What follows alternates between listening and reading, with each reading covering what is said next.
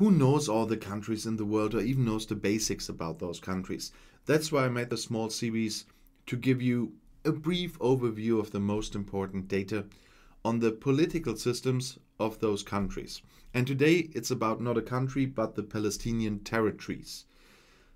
The description usually used is Palestinian territories, that's the West Bank, Gaza Strip and East Jerusalem. The president is Mahmoud Abbas since 2005.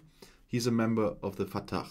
The head of government is Prime Minister Mohammed Shtayyeh since April 2019, also a member of Fatah. The foreign minister is Riyad al-Maliki, also since April 2019. He's an independent.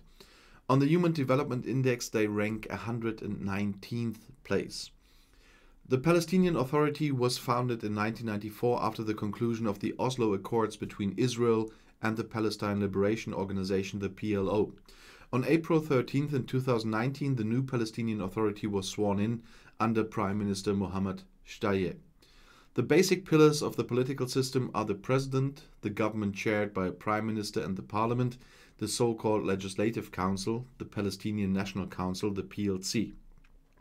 The right to vote provides for proportional representation on the state level and direct election on district level.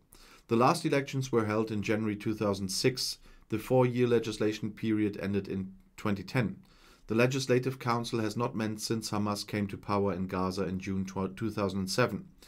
On December 22nd in 2018, President Abbas declared the PLC to be dissolved. The president of the Palestinian Authority is directly elected by the people. The last presidential election took place in January 2005. President Abbas' term of office formally expired in 2009. And I'll see you in my next video. Auf Wiedersehen.